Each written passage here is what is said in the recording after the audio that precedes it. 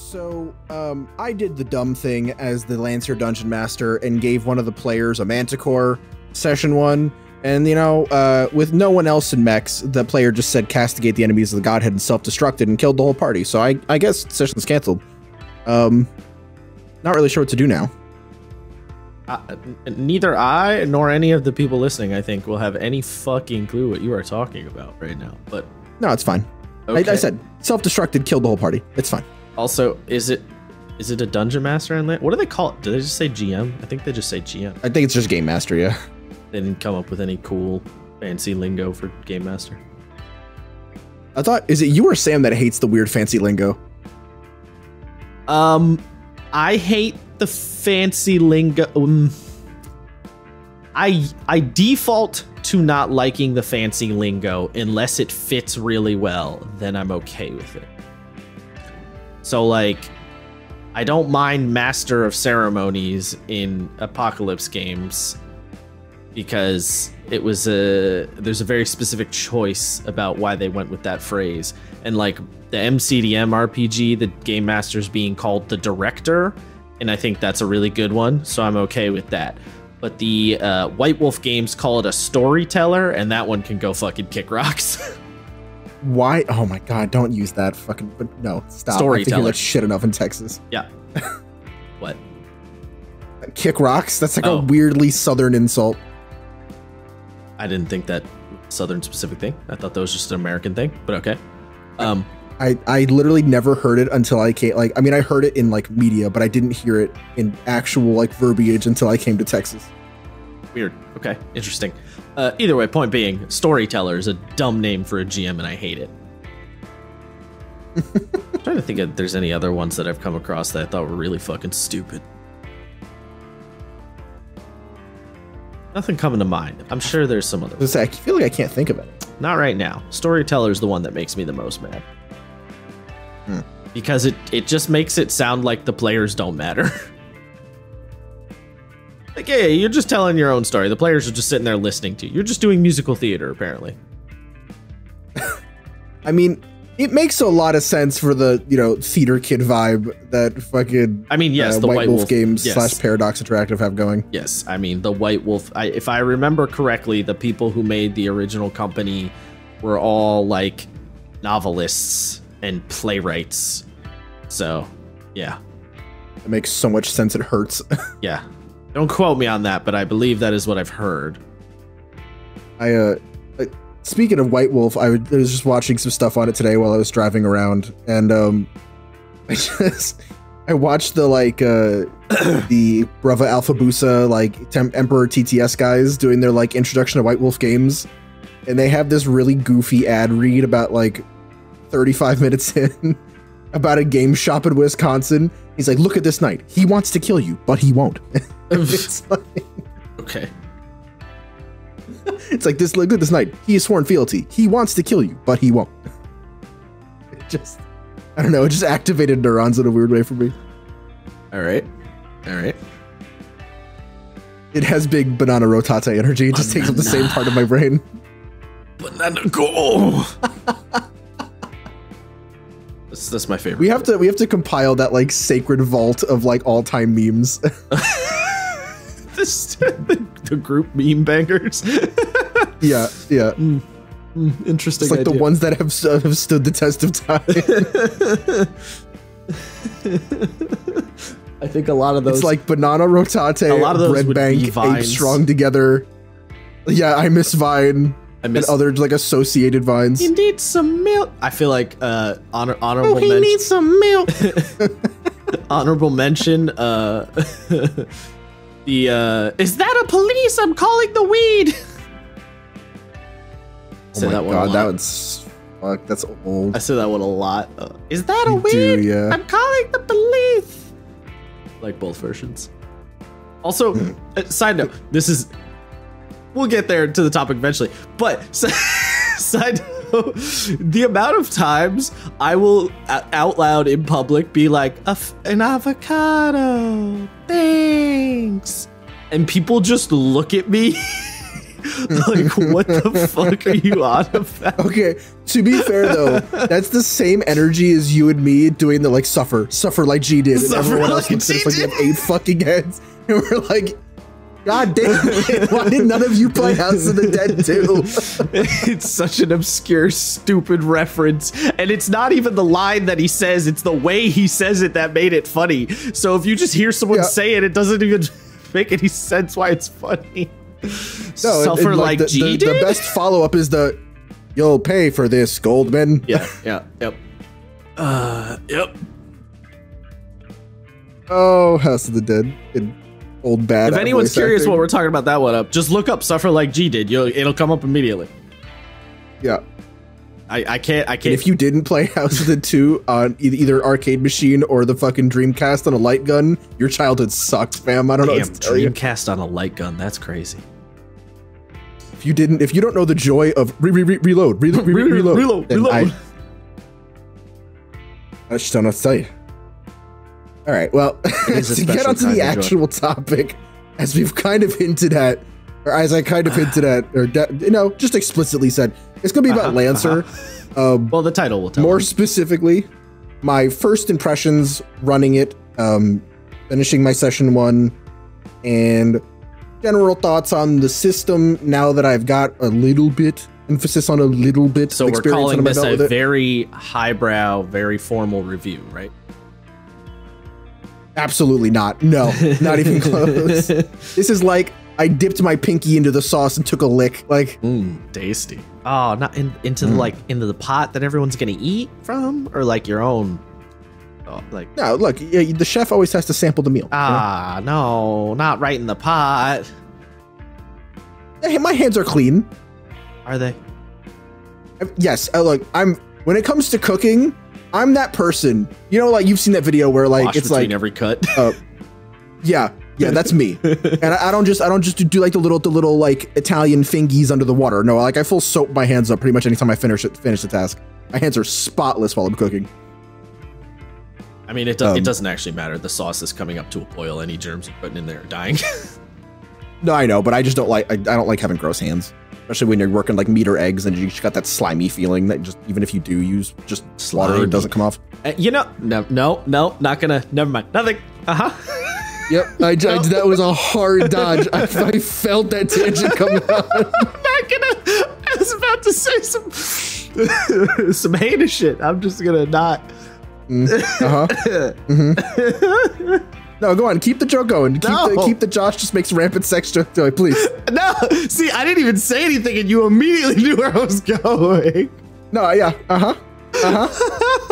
The second you said slimy, I was like, God, fucking damn it, bro. I'm sorry, but you don't know which to. Never mind. We're done with this. You know what? I've got about 3 estimates. Yeah. There's a couple directions. Each of them worse than the last. Oh yeah, that was bad. None of y'all heard. I would say edit that out, but we're not gonna.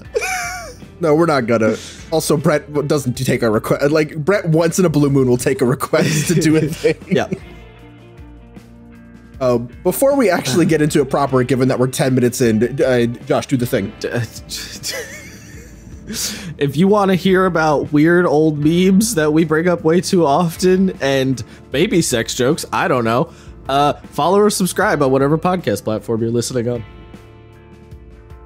Also, tabletop stuff. I guess we do that. Once in a blue moon. once in a blue moon.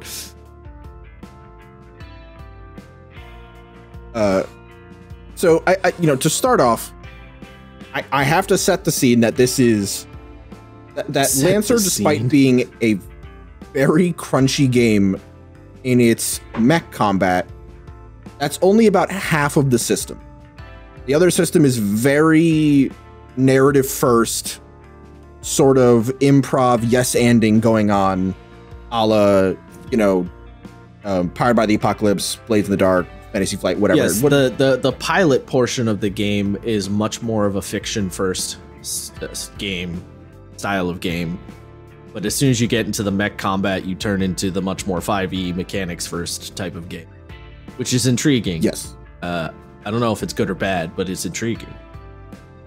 It's definitely interesting, but therein sort of lies Problem. my first issue. Uh-huh. And it's not really with the game itself. I am struggling to pull myself out of the 5e mentality for running the game. And it's really hard to switch that initial gear. Like, I'll give you a perfect example. Lancer doesn't have skills. Yeah. Like, typically they have triggers, which are more of like vague archetypes for doing things. For context, but you just real quick, just because it is worth it. I have not played Lancer, but I did read a good chunk of the book, so I have some ideas about I know how a lot of the general systems work. So I'm not completely talking out of my ass here for anyone who's curious. And yes, the triggers are a couple of different games I've come across have used a similar system, and I don't know how to explain them very well because they make perfect sense. I just don't know how to describe them. But they're like phrases or words that you put down on your character sheet, and they impart a bonus of some value, and that bonus is imparted when the phrase or word is relevant to the situation. So, you know, in like a D&D context, I guess the best way, I don't know if you have a better analogy, but is like D&D has the athletic skill. So if you want to, you know, pull open like a stuck door, like the barbarian wants to lift the door off the hinges or whatever, you'd say an athletics check. If you were to turn it into a Lancer trigger style thing, it would be like, I am mighty and you know, I am mighty and I break things would be the like phrase for the trigger. And then whenever that's relevant, you would get your skill bonus that you would get from the like quote unquote athletics check. So it's like, oh, GM, may I use my trigger because I am being mighty as I try to break this door? And the GM's like, yeah, sure, take your trigger bonus. Yeah, that's the best I can do explaining that one. No, that's pretty solid. And that is kind of my first issue, is that I'm thinking about them. There's so many triggers. Well, but there's also like there's triggers. I mean, there's an infinite number of triggers because you can make your own, and the game tells you to. Exactly. But that's also true in Daggerheart. Yes, it is. But because Lancer gives you about 20 or so archetypes, my brain goes, treat those like skills. So in session, I was asking like, oh, what trigger makes the most sense for this? When I now realize that that's not how that works. So a player says, I want to do a thing, and I would say, make a skill roll, which is just a flat D20 with plus your grit, but at level 0, you don't have any. I'll talk about that later. Yes. It's a flat D20, and then, there's sort of an equation. You want to do a thing. You describe how you do a thing. Yes. I, as the dungeon master or game master, tell you. Well, step 1, you decide. Roll me a skill check. You decide if it's even worth a roll at all. Yes. Well, something else I have to make. But assuming that's done, I tell you to make a roll.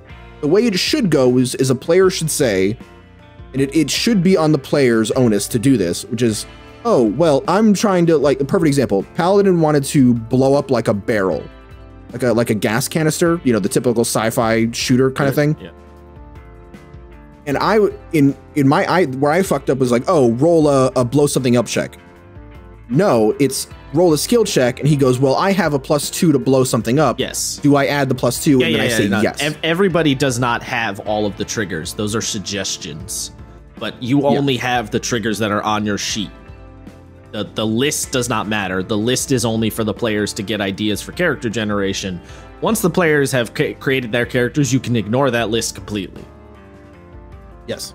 Yeah, it's not a bespoke skill list for everybody in the game.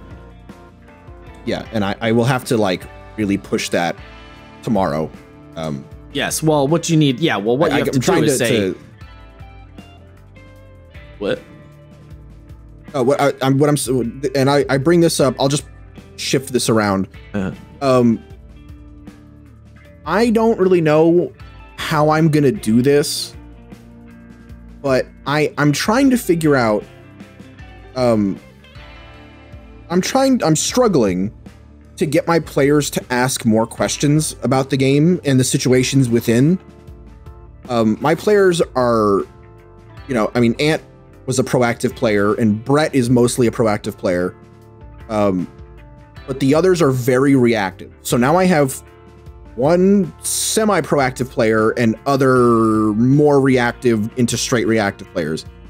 I need to figure out, and I'm struggling to figure out, how to shift this so they're asking questions, because even in the other game, in Hellscapes, there was a lot of dead air while I was waiting for players to choose to do something.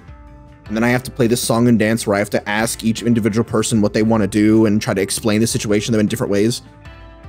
I gotta figure this shit out.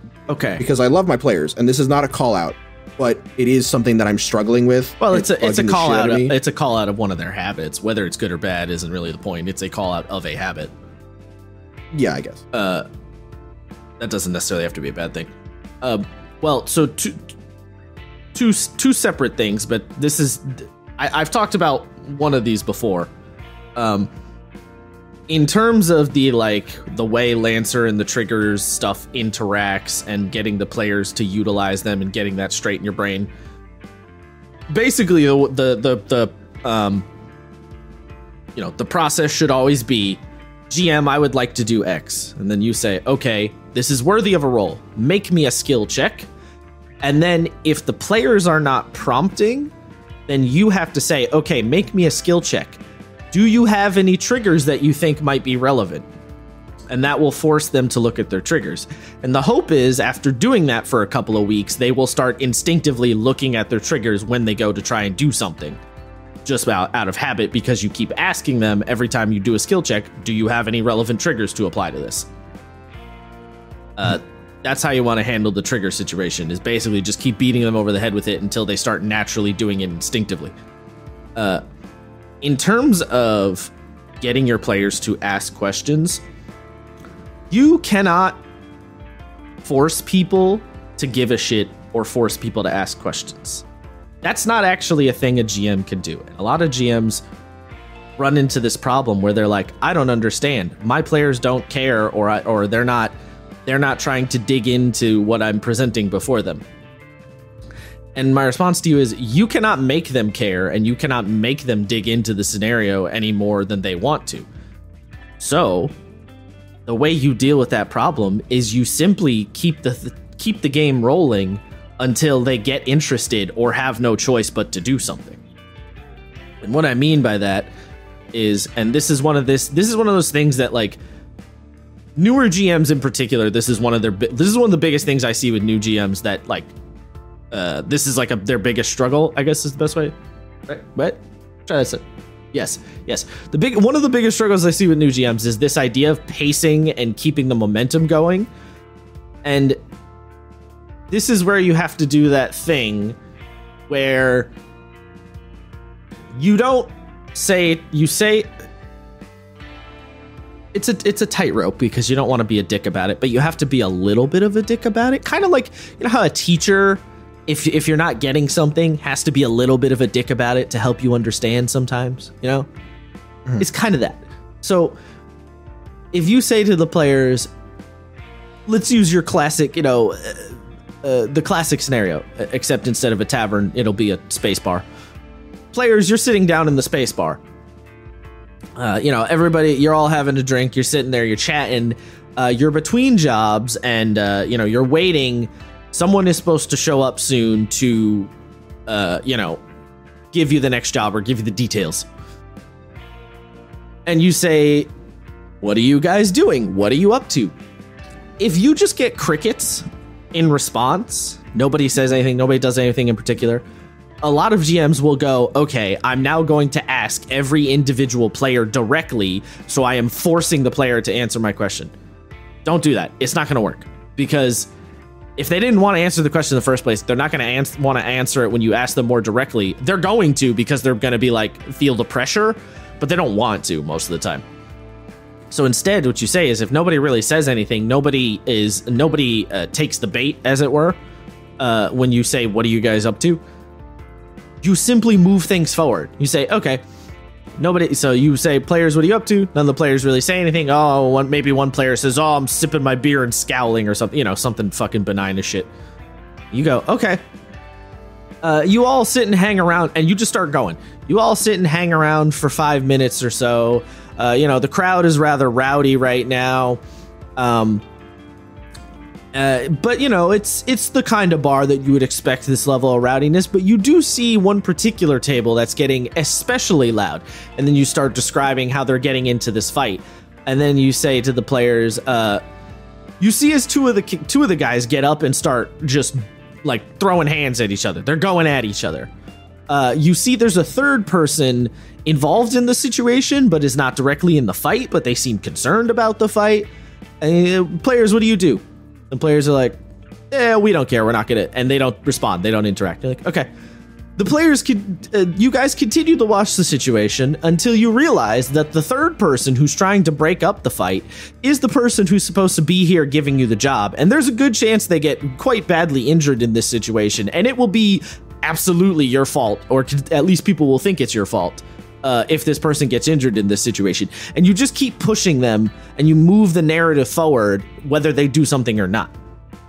Because eventually, either A, they're going to care and start, interjecting in the situation. Or B, you keep pushing the situation until they have no choice but to respond because it's directly like threatening and or coming into conflict with them one-on-one. Like they have no choice essentially, unless they just want to let their character sit there and like do nothing and get punched in the face, I guess. You just don't, whenever there's those gaps in air and it seems like, okay, nobody's going to do anything, nobody cares, you just keep moving forward. Like you just keep the narrative moving. And in the sense of like, kind of like the Apocalypse World front concept, everybody take a shot, of the way you set up fronts in Apocalypse World is what would happen to these various situations in the world if the players did not interact with the situation. And then you plan out those steps. And if the players do not interact or step into that front, then it moves forward. And you just, as the GM, move it forward and you narrate how that happens. And if the players see what's going on, then you narrate the part that they see. And if they don't see, maybe an NPC tells them about it in the background or something. Small scenes are essentially the same idea.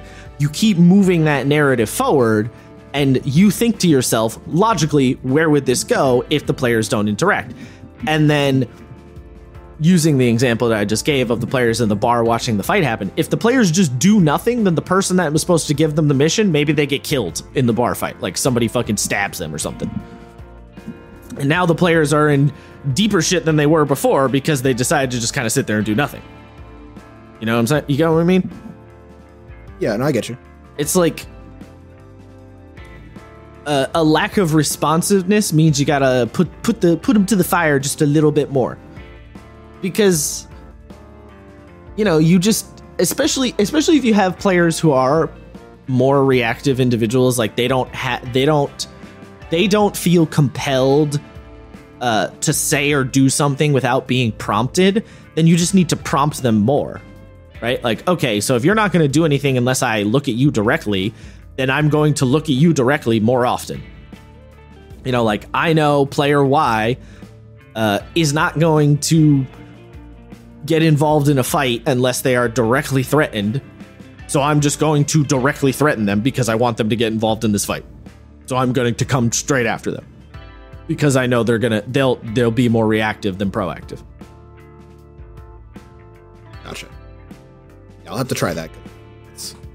It's not like, to say that it's annoying is kind of a step too far, because it's not frustrating. But it is. It can, yeah, it's frustrating when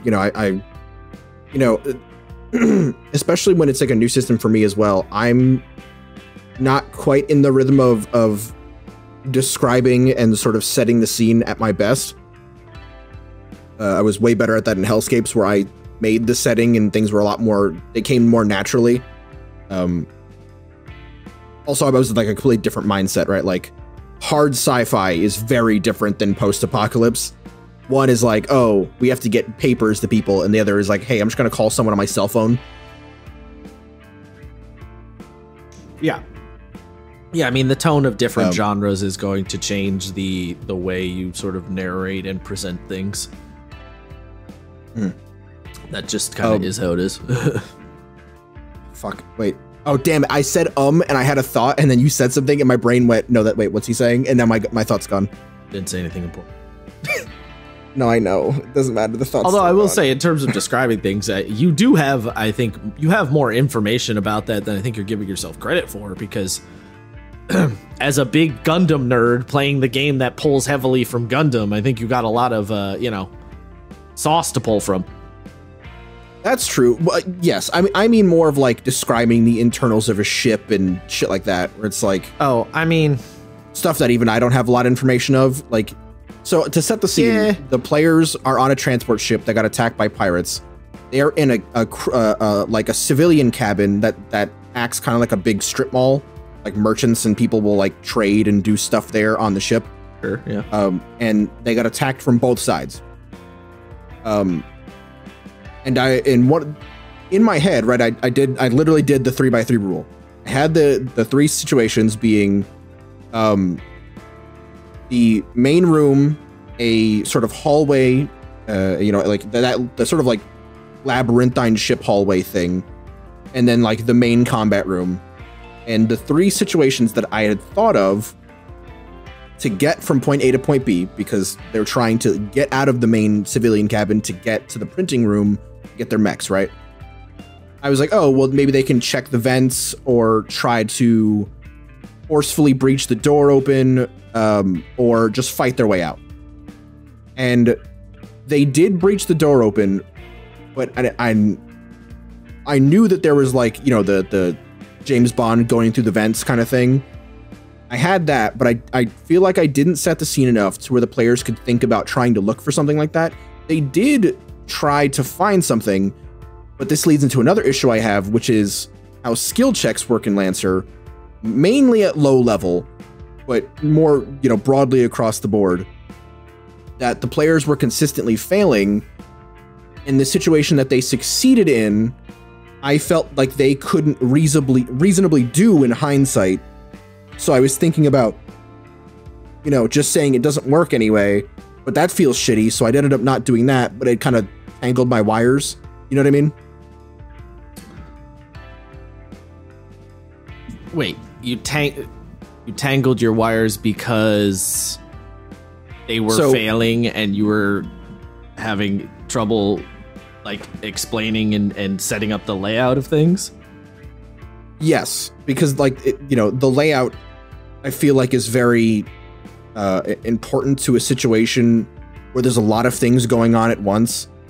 Like characters are being like handcuffed with guns in their faces and shit, and half the players want to fight, half of them want to escape. So I'm trying to set up this scenario so that they can all see it with, no physical map to show them. It's all theater of their mind. The wires bit gets crossed, and I'll explain this now, is as standard, all skill checks in Lancer Have a set are DC 10. Right, yeah, I remember that. It's 10, yeah. Now, there are ways to make the DC harder or easier. Yes, there's actually, technically just harder. Isn't there? Because you can make it risky and then heroic. Right. And I don't remember what the DC for heroic is. I think it's like 23 or it's high. But risky is DC 17. That's a huge disparity when you only have a flat D20 with maybe a +2. So I don't want to use that willy-nilly, given that players have a 35% chance of hitting it, Right. No, I mean, no, you definitely don't want to use that, like, or less. They have a 15% chance, something like that. Yeah, I don't know. I'd have to think about the math, but yeah, no, you definitely don't want to just use that whenever. I thought I remember there being a way to modify in their favor, though, like give them an advantage of some kind. Am I not? They do, yeah. So they have accuracies, and then they have Right. difficulties, which add a D6. Add or subtract a D6 to the roll. Right. Yeah. But there is no consistent way of doing that. And to be fair, I've read the rules for Lancer twice all the way through. But there's a lot of rules. Yes. So you just miss shit, right? This is the whole, it's a textbook. Yes. Not a how-to guide. Right. Yeah, it's a textbook, not a novel you read from front to back. Yeah. So unless I missed it somewhere, the game kind of suffers from a similar problem that D&D does when it talks about handing out advantage and disadvantage based on narrative. Insofar as you can do it, but they don't give you examples of when it's relevant, right? And this happens a lot where players are like, DM, would this give me advantage? And the DM's like, nope. And then you go, well, what the fuck does then? I think you need to, well, again, I think you need to decouple from 5e, because 5e, in terms of advantage and disadvantage, yes, 5e mentions advantage. It mentions that you can hand out advantage and disadvantage as a sort of treat, as a reward, if the narrative makes sense. But the thing about advantage and disadvantage in 5e is it swings the math very heavily, for starters, because being able to pick the higher of 2 dice, plus your modifiers and all that, is a big deal. And mechanically, D&D gives player characters lots of ways mechanically to guarantee themselves advantage. GM, I have the alert feat, so I get advantage on initiative, right? That's a guaranteed thing. You can't tell me no because I have the feat. So don't think about it. I know they use... It feels like a similar system. It is not a similar... Okay, I shouldn't say that. It is a similar system. It is not the same system. What you need to do with it in Lancer, as far as I remember from reading that section, it is intended to be a lot more liberally used fictionally because the players do not have a skill list. They only have their triggers, right? So already they are working on a flat DC 10, rolling a flat D20. That's a 50-50 shot. So, or is it it's a 55% shot, right? Or no, 45? Is it the other? No, DC 10? 10 no, counts. 50%. No, 10 counts. So it's a... Oh. Right, to the 10 counts, 55, so it's a 55, right? That's how that works? I forget. Yeah. Doesn't matter. It's close to 50-50. That's kind of what matters. Right. You're the you're point close being, to... you're in the 50-50 range. So you have to be... You're in the 50-50 range, and you don't have a bespoke skill list. So what ends up happening is... And you don't have a moving DC of any kind. So you need to be a lot more liberal with accuracy and... What do they call it? Deficiency or whatever? What's the other one? Difficulty. That's right. I remember hating that they use the word difficulty and accuracy because those two things are not simpatico at all. They're not diametrically opposed. Yeah, no. Yeah. So you have to be more liberal with it in order for the players to get a better chance. And you have to realize that a D6 on top of the roll is not as influential as 2D20 take the better, right? 2d20 take the better is more mechanically influential in terms of the math than adding a d6 to your d20 roll. So it's okay to hand it out more liberally, and I think the game, again, it's been a minute since I read it, but as far as I remember from reading that bit, the game does intend for you to use it more liberally. So the two things you have to do is A, you as a GM look for places to hand it out, particularly at these lower levels where they don't have a lot of triggers, and especially if they're not in their mechs. When they're in their mechs, it's a different story, right? Because they have more reliable. They don't have a skill list, but they have the mech stat bonus thingies, whatever those. I forget what those are called, but they have the like set bonuses. Right? Am I remembering that right? Grit. Yeah, no, not the grit. No, the mechs have bonds? No, the mechs themselves have stats that when you do stuff with the mechs, they add a bonus like a skill does. Yeah, standby. They're called... I forget what they're called, but point being, at lower levels... Emergent moment watch. At lower levels, when they are out of their mechs... They're called mech skills. Mech skills, okay, yeah. So they're not in their mechs, and they're lower level. So they're going to have less triggers. The triggers are going to be less influential. So you have to be more liberal with advantage and disadvantage to sort of help them along in the situation. And basically the way you're going to do, the two ways that I would do that is A, you as a GM try and look for spots where you're like, oh, I will give you advantage for this. Like try and nudge them and being like, yeah, you get advantage for this.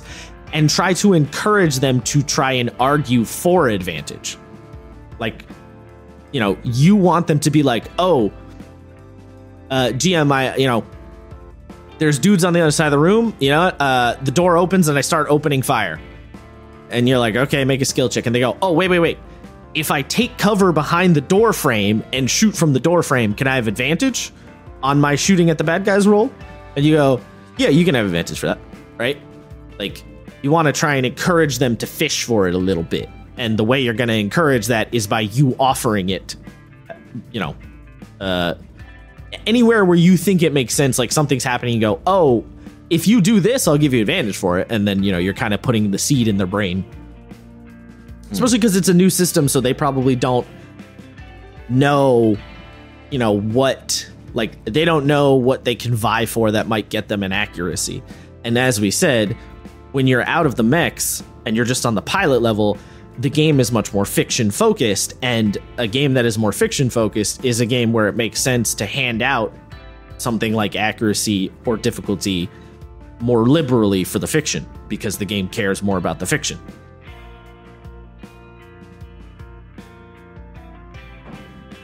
Yes, I'm listening. I see. You're operating in a Lancer's a weird one, because half of the game you're operating in is a very different style of game than your players are used to, because as far as I'm aware, none of your players have played any sort of Forged in the Dark or Powered by the Apocalypse style stuff. With the exception of Brett, yes. Yeah, okay. And so that is weird, and then the other half of the game, they're going to be in like D&D combat land, and they'll be like, oh, this makes sense. So that's funky, but while you're operating in that fictional space that they're not as used to, you're going to have to nudge them in the right direction. Or at least, I'm going to wish me some motherfucking luck on that front. Yeah, I mean, try your best, at least. Can't guarantee anything. It would be helpful if you had a player who was more used to that style of game in the group. Yeah, like if I were in that game and because I understand that I could nudge the other players, you know what I mean? Like that would definitely help you. Yeah, I mean, but you got to work with what you I'm not gonna lie, that has crossed my mind. What? Me being like, dropping the player count from 6 to 5 and kind of hard stancing that may have been not the wisest idea in hindsight, because all my players are new to the system and the style of system. But we're gonna run it, see what happens. I mean, worst comes to worst, I'll bump that back up to 6 and we'll figure it out from there. I mean, I don't know that more players will necessarily help though. No, but I could have had someone like you. Oh, you're saying? Come in. Oh, okay. Yeah. I mean, maybe. Yeah, maybe. I didn't actually. Like I said, worst comes to worst, I'll. I didn't realize you reduced your group number size. Well, it was kind of out of necessity. Ant is no longer playing. No bad blood or anything. He just seemed generally uninterested to play a mech game. So it just kind of is what it is. I see. And I was not too interested in doing the American Idol, talent lineup, if you will. Right. And just kind of also, I'm not going to lie, there's quite a few people who wanted to play Lancer. And there was no universe where I felt good picking one person over other people who wanted to play. You know what I mean? Yeah, I mean, that's its whole own can of worms. So, yeah. Yeah, I just sent out the business mass email of like, I'm sorry, the position has not been filled. It's no longer in the budget this year. Yeah. The position has been removed. In fact, actually, we just took it out of the company. It was draining. It was draining our funds. Yeah. So, like I said, I'm gonna shoot for it, and hopefully, it. Well, shoot for it as in like I'm gonna do the things that we talked about today, and hope things kind of start shifting around a bit. I mean, it takes time to feel out the groove of a new game. The important thing is, are are your players trying to get into that new group? That's the important thing. You know? Yeah. Because if they're just kind of sitting there with their proverbial dicks in their hands, then it doesn't matter what game you play. You know? Yeah. On a brighter note, because it seems like I'm dogging on the system, I'm really not. It really should say a lot that I only have 2 real issues with this. With the entire game, I've got kind of 2 issues. Also, right? With the narrative side. I don't think any of the issues you stated really had anything to do with the game, so much as just friction of your players running up against the game. True. Which is normal. Something I do really like, though, is the equipment system, baby. Everyone take a shot. Of course. Y'all knew this was coming. No, the gear system in this game is really cool because it much like everything in Lancer, it works on 2 fronts, right? You have pilot gear and mech gear. I'm specifically going to be talking about the pilot gear because I've had more introduction to that. Mech gear is just kind of what it is, right? It's like weapons and rockets and guns and shit. That's less interesting. A lot of the really cool stuff comes from the actual chassis themselves and the bonuses they have, right? Like you can equip a jump jet to like your Everest or whatever, but right, that's just something that the Everest get. I'm sorry,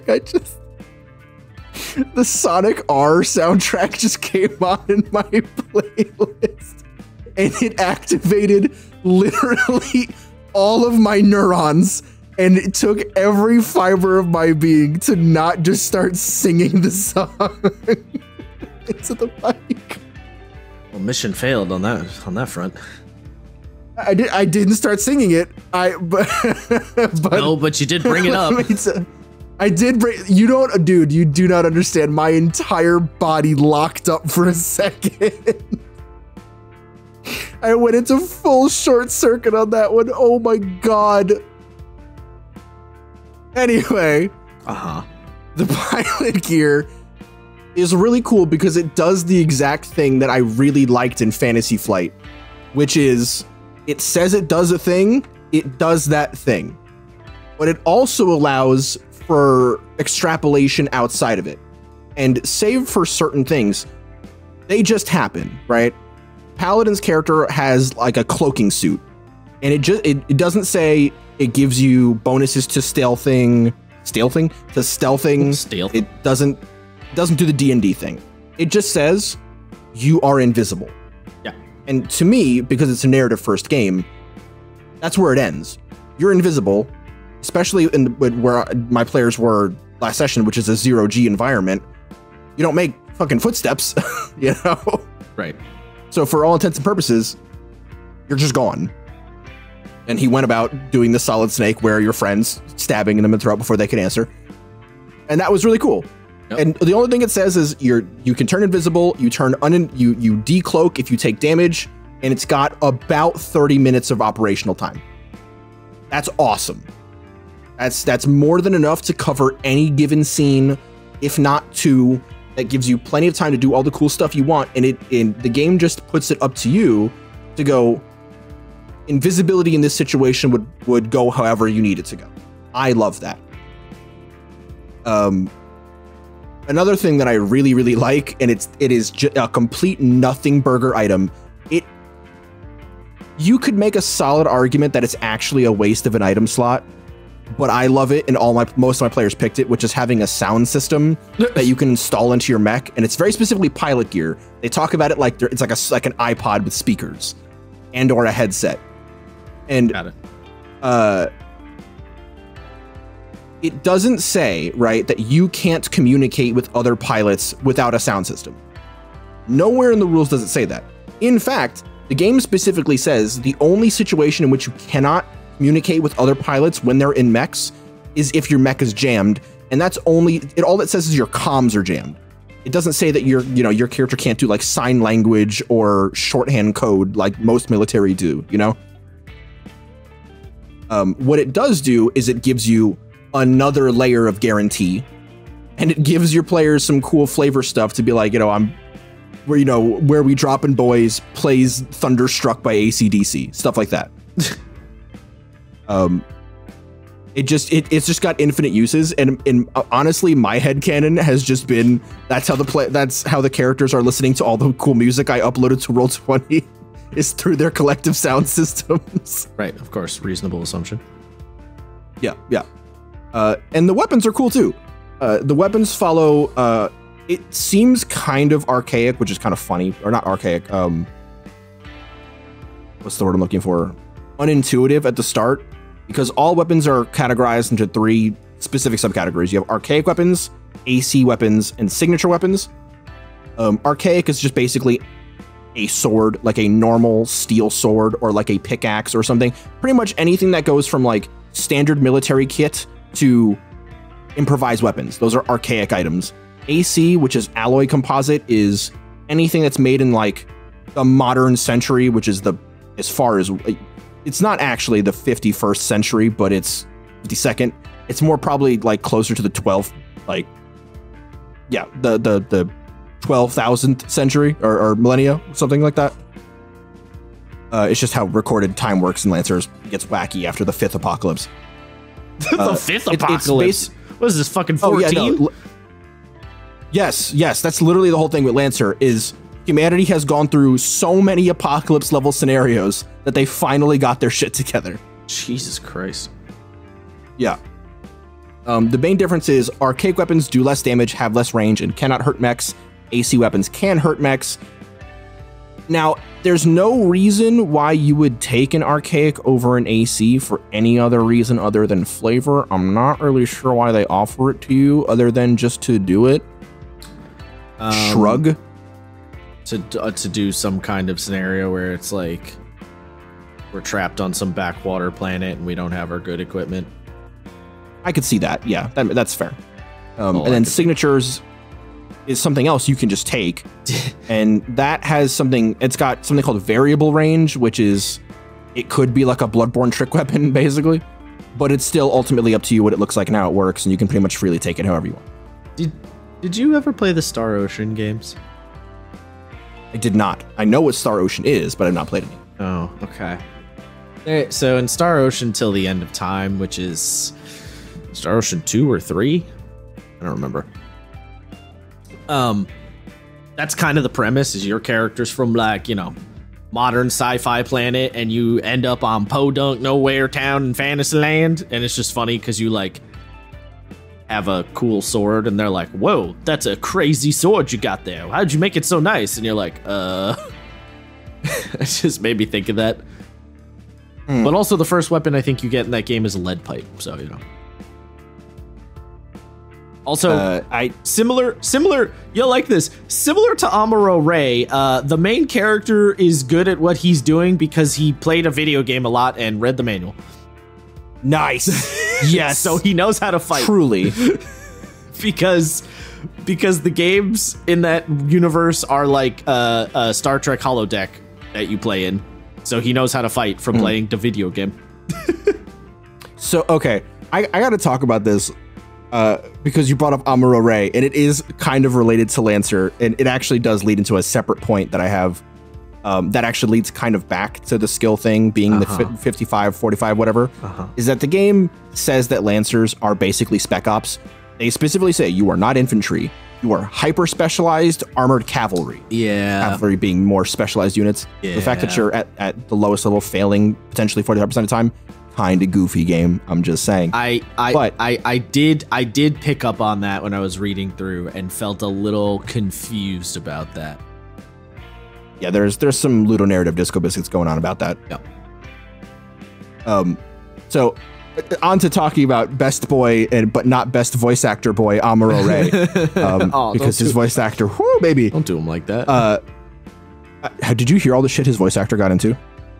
Oh, I thought you meant like his voice acting quality. What is his voice actor got into something? What do you mean got into? Oh, baby. So gotten into an affair with random woman,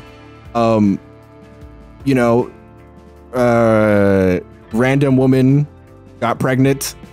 He all but forced her to take care of the situation. And this got physical, it's crazy. and is now going to court for it. And yeah, one of the most popular voice actors of all time, just wrapped up in this fucking 8-fold conspiracy of nonsense. Did he hit her with "I am This not the dude's father"? career's fucked. Huh? I said, did he hit her with "I am not the father"? No, he just hit her straight up. I fist. didn't. Oh, okay. All right. Okay. All right.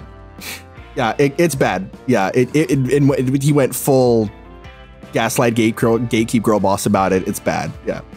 Oh. Yeah. Damn. Alrighty. Well, It could have been worse. I mean, that's okay. I shouldn't say that. It could have been worse is the like, could have been, arrested for doing terrible, terrible things that I will not mention on podcast, but it's very bad still.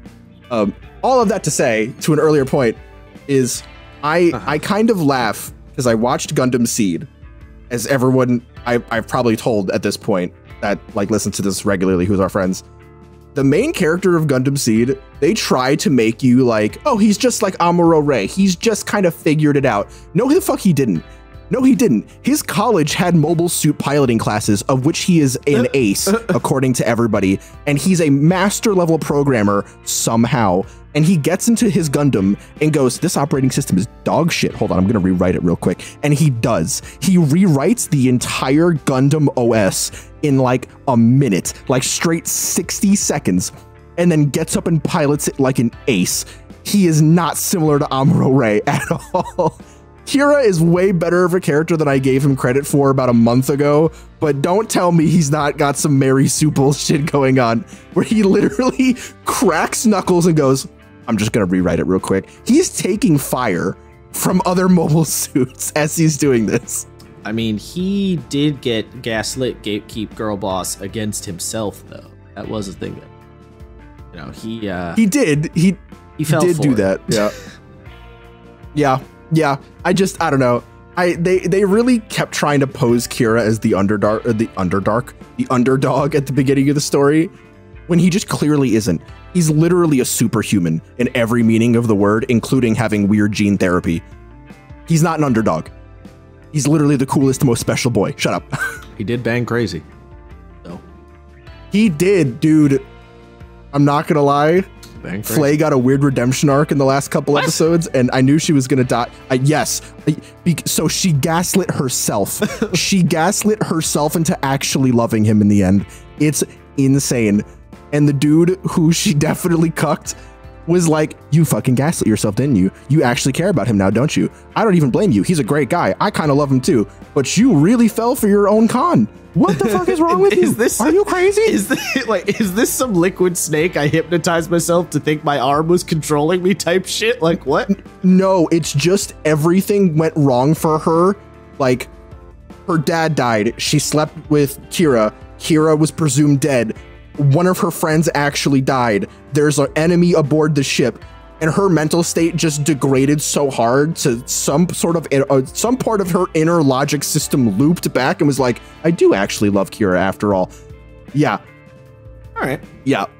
And then she dies, and I'm not gonna lie, I laughed really hard. I felt bad because I did like her at this point. The main bad guy has a mobile suit with funnels on it, right? And he shoots at her like escape pod with the beam rifle, and the main Gundam in the nick of time manages to block it with its shield, and like the fucking triumphant music plays, and then it cuts to a funnel that just snuck around the back and then shoots the pod and blows it up anyway. Oh. I literally stopped and was like, oh my fucking god. Damn, she got hit with the plea maneuver. Yeah, straight Zelgius, an interesting maneuver, Like, and just fucking clowned her. Dude, it was kind of glorious. I'm not gonna lie. Was it? Why were you bringing up Amuro and Gundam? Oh, you brought up Amuro. Why were you bringing up Gundam? You brought up Star Ocean and then pulled the Amuro Ray. You said it was gonna relate back somehow, though. Oh, it was just the fact that like characters are supposed to be super cool at the beginning and then aren't, and Kira is not that. I just had to laugh about that. He's just super cool from the start, except for his fashion sense, which is terrible, and his really dumb haircut. Yeah, I mean, where am I in my notes? Yeah, I don't know, but I mean, yeah, the set DC being that weird swingy 50-50 situation is strange. I don't totally understand why they went with that, because like Shadow of the Demon Lord does the same thing, but Shadow of the Demon Lord gives you like set static bonuses that can, you know, be a bit higher and aren't like triggers where they have to be, you know, where they have to be relevant necessarily. So I don't know. I mean, they kind of do in like Shadow of the Demon Lord. It's like, oh, your agility is +3, make an agility check, you add 3, but so they have to be relevant in the way that they do in D&D, but triggers are a little more specific than that. I believe the idea is that it's kind of doing the swinginess of 5e, but on purpose. So as you become a veteran pilot, you know, your grit goes up with every level. So you become basically unstoppable by the end when your grit is +6. And if you have a trigger that goes with that, you're at a +8, and the standard DC is 10. Right. Do plus you whatever always add grit for normal checks, though? I don't remember. I believe you do, yeah. I think grit just becomes a standard thing you get. I will check. I know you do for piloting, like I know you do for mech stuff, but I don't remember if making like basic pilot skill checks, if grit is like a static bonus you always have. Could be. I mean, that makes sense if the game said to you, your pilot, you know, your character is a shitty pilot to begin with, but they say you're not. So that's a little weird. They very specifically say you're not a shitty pilot. You're actually kind of a Chad. Yeah. Because you have to be a Lancer. You can't be a Lancer without being at least highly proficient in mechanized combat. Yeah. The game tells you you're a level 3 D&D character when really you're a level 1 D&D character. Yes. Yep. That is strange. Oh no, here we go. Grit is half your character's license level, rounded up, improves attack bonuses, hit points, and saves for both pilot and mech. So not skill checks. So it just is a... Yeah. Attack. You said attack, saves, and HP. Oh. So not skill checks. Maybe? I don't know. We don't. We're not going to try and live read this. So, sir. Yeah, fair enough. We can't. It is something I'm going to have to know right now. I mean, yes, for the future. Fair enough. That's pretty much all I had to say about the pilot side stuff. I have way less to say about the mech stuff. I mean, did you even do any? Because mech I'm stuff? still not What was that? Did you even do any mech stuff in your first session? We did, yeah. So we're halfway through our first combat session. I have 2 planned for the session 1 bit. So I do have a little bit to say. Mech combat, and this is going to get a little oxymoronic in a second, but I would say at least at the beginning, given that I'm engaging with the lowest level of mech combat right now, being licensed level 0, across the board Everest, mainly characters using template Everest, I would say it's about on par with D&D in terms of its complexity. The main difference I feel like is that D&D does not give you all of your possible actions in the base. It tells you that they exist, but it took a couple books before you got them, things like shove, overtake, stuff like that.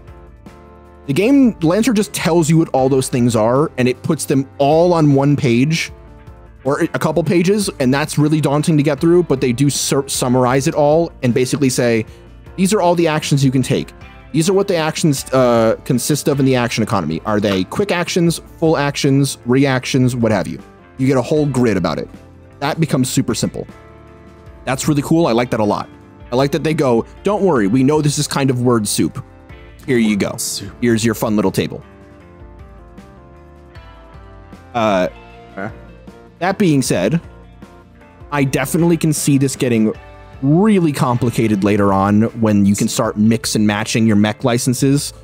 And given that, and I didn't know this, I thought you were locked in, once you bought for a license, you were locked into that license.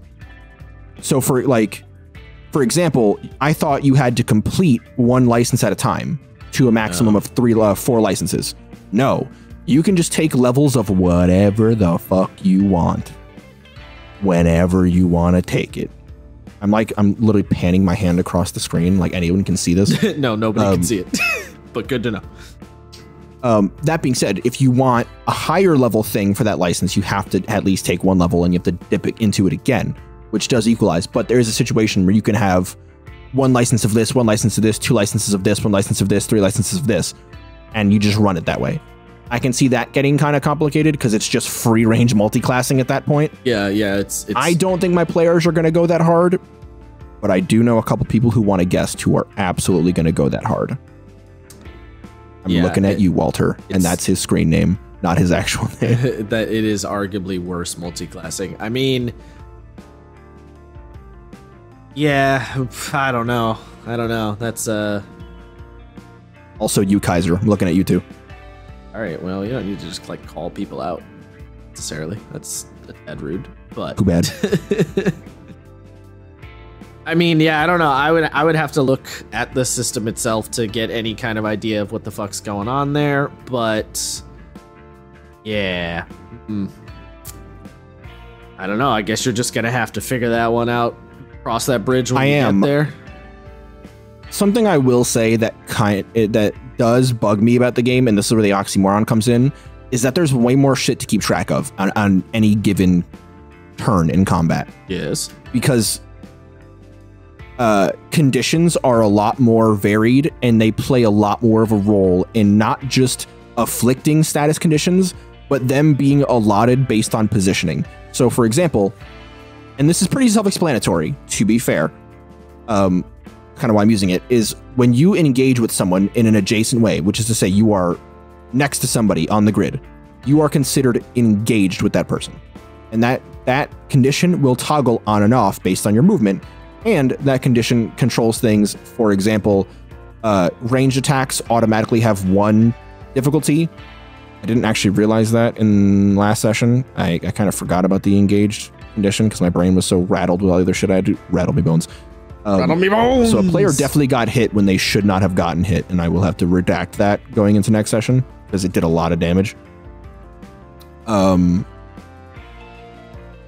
yeah, it's becoming a lot to like keep track of, and it will get easier with time for sure. But until I've sort of experienced the full breadth of it, it's just I feel like it's gonna be like, oh god, oh geez, oh god, oh geez, what do I do? What the fuck? Oh shit, ah shit, and slowly it'll get easier.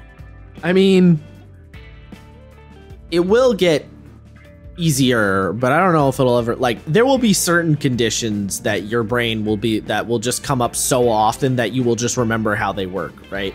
But I don't know if it's ever going to get to the point where you're like, ah, yes, and then this activates, and then that activates, and then this activates. Like, I don't think it's, I think there's too much shit in there for it ever to be like a totally easy, just boom, bag, boom, you know? Bro, so I just checked the oh my god. This is kind of what I mean. So I just checked the hidden condition, or the invisible condition. Yes. Which, if you have anything that turns invisible. So it says, all attacks against invisible characters, regardless of type, have the 50% chance of missing outright before the attack is even made. Roll a die or flip a coin. Okay. And if that counts as a miss, it's a miss outright. Yes. I don't know how I would have remembered that. I'm going to be real. Especially like out of mech combat. That's not a particularly difficult rule, but it is a rule that doesn't really interact with any other kind of thing, so I can understand why you wouldn't remember it, yeah.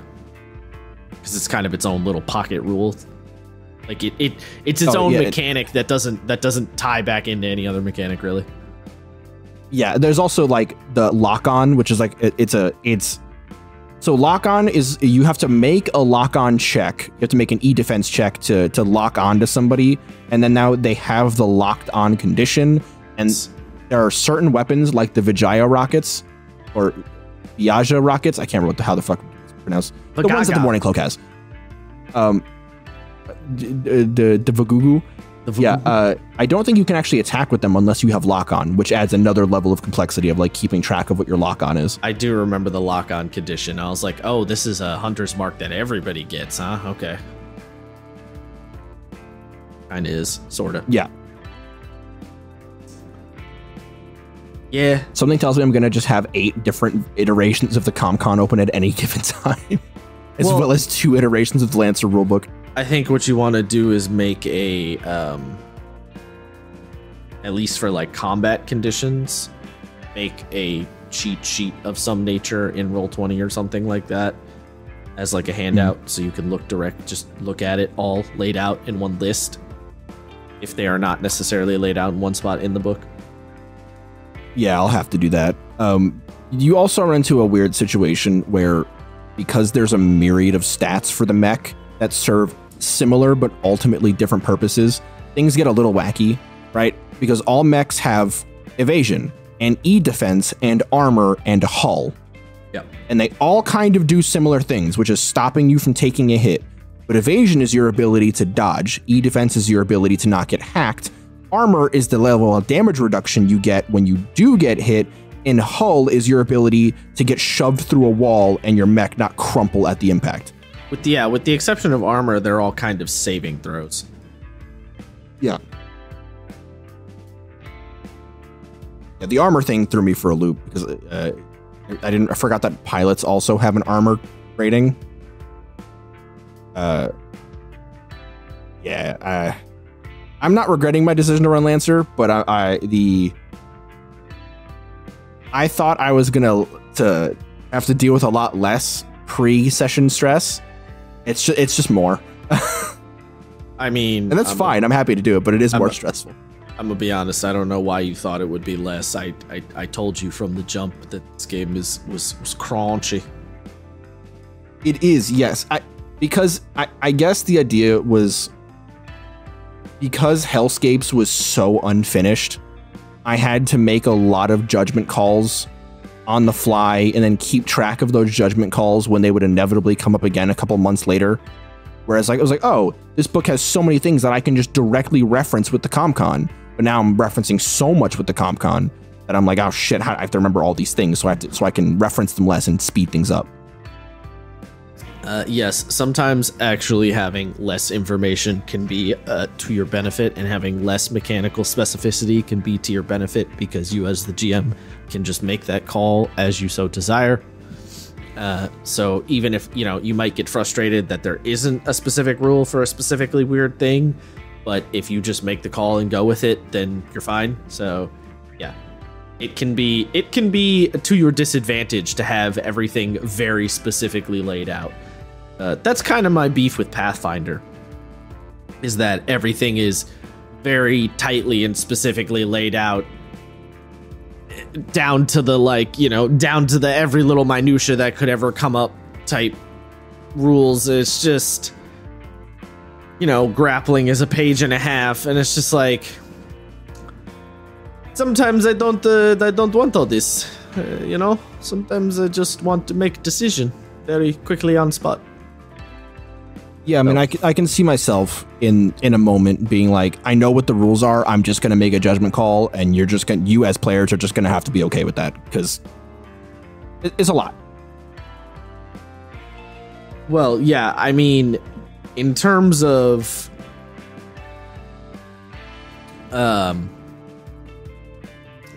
in terms of how to handle that kind of thing, yes, what you want to do is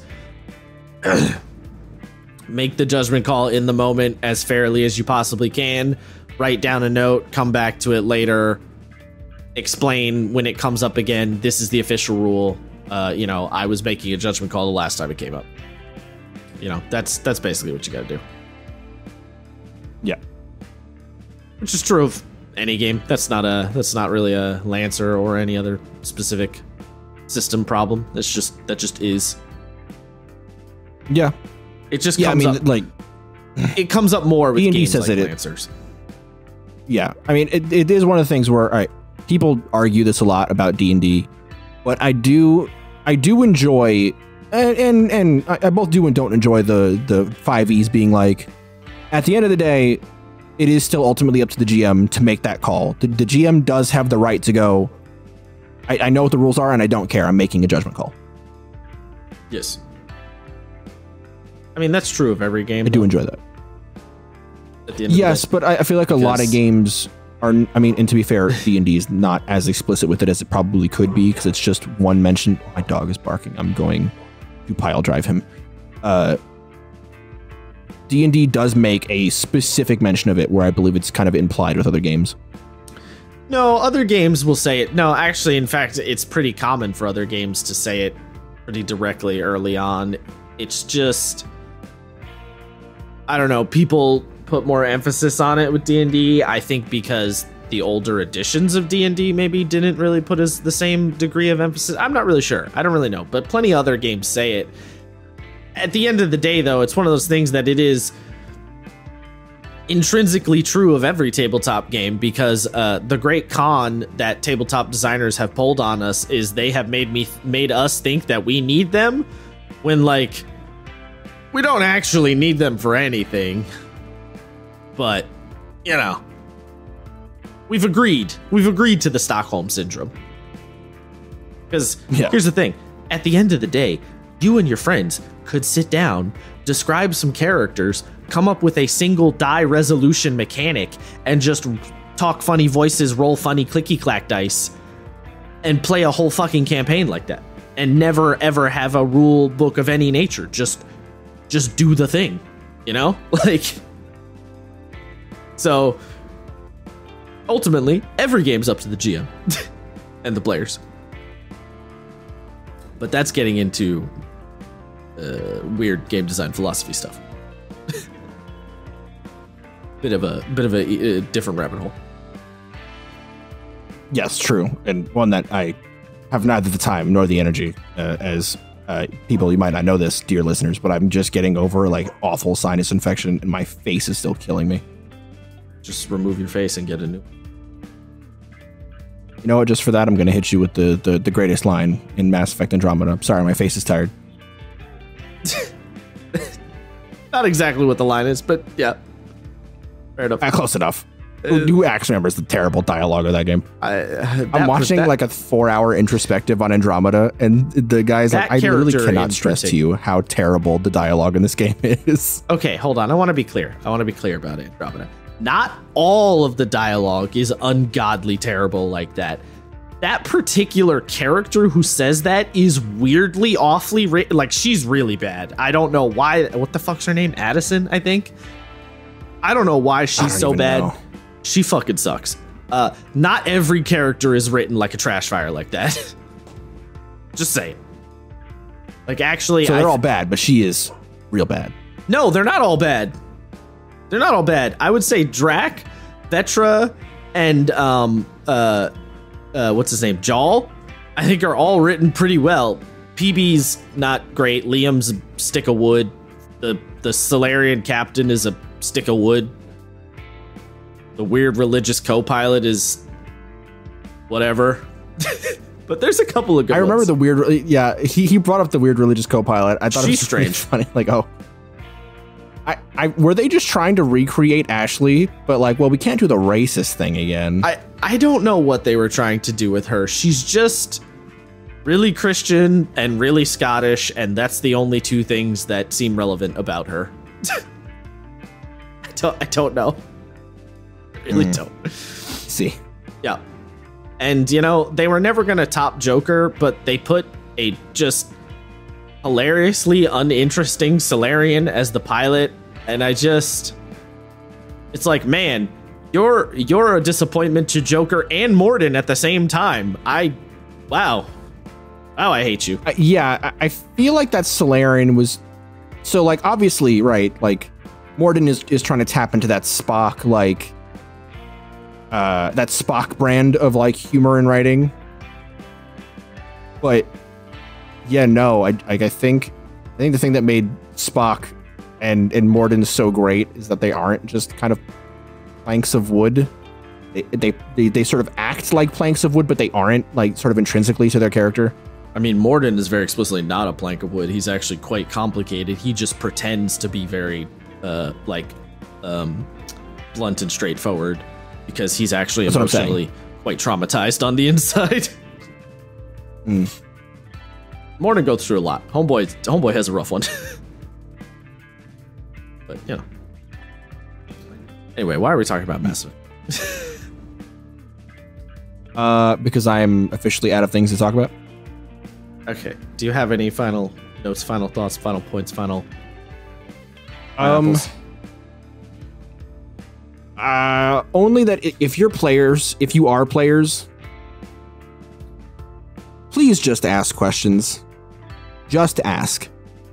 I know that you're like, well, what if I'm not interested in anything? I don't know. But maybe at least just think about what your character is doing at any given moment. Like, you don't have to have an exact answer, but just sort of think about it in the back of your head while you're inevitably, it's not saying everyone does this, but if you're the kind of player that just sort of stares off into space and disassociates for 20 minutes at a time, just you do the dolphin thing and use half your brain, half of your active brain cells to just keep track of what's going on, so you can be like, oh, I'm doing this. Because it's very demoralizing if I sit there for 2.5 minutes in complete silence when I ask people what they're doing. It almost feels like you could have done a whole episode about this particular problem. I can, and I'm not gonna lie, I probably will at some point when I figure out how to word it in such a way that makes me feel like I'm not just shitting on my players. Fair enough, I suppose. Because I do genuinely think my players are good players. It's just this one thing that's kind of a through line throughout the campaigns that I run that just I see. That doesn't quite grind my gears, but it does kind of like dishearten them. I mean, you could grind your app description. Fair enough. All right. Well, fucking that's been us, I suppose. Give us a follow on the old Twitter, the Twittosphere, the Twitter native, the Muskrat Incorporated, the Exoverse. Follow us on Twitter. Did you see that they like officially changed the domain to X? And I'm just sitting here. This is the Tappan Zee problem all over again. This is literally the Tappan Zee thing. If you're from New York or spent time in New York, where it's like, I don't care what it's called. It's still Twitter. Go fuck yourself. Suck a dick. I'm not calling it anything else. Especially because X is a really bad name. Yes. At least the like Cuomo yes, and if you think X is a good name, you can eat my entire ass with a spoon. Oh. Yeah? You got 24 hours. Okay. All right, I guess we'll close on that statement. Mm-hmm. Dan gets it. It's his joke. Okay. I'm not even going to lie. Stole it right from him. All right. Well, bye-bye now.